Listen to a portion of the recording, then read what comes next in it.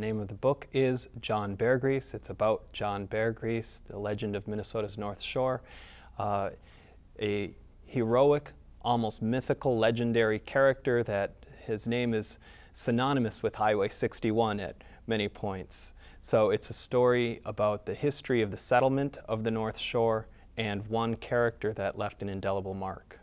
My goal was to get past the mythology and find the real person, the real story of John Beargrease.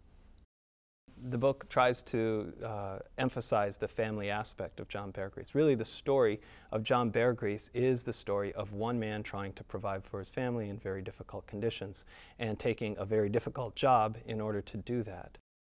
Beargrease is known as a mail carrier, and pretty much everybody knows that he carried the mail up and down the shore, and in the summer months he took the mail up and down the shore by sailboat. And as the mail carrier, he was the only point of contact that these isolated settlements had. And it's really hard for us to, to catch the sense of isolation that would descend upon a North Shore community in the winter when you would be locked down by the winter months, this lake no longer navigable, and nothing between you and civilization but endless miles of untamed wilderness buried in snow. Beargrease braved that on a weekly basis, moving back and forth between two harbors and Grand Marais, carrying the mail, but carrying much more than the mail, carrying human contact with the outside world.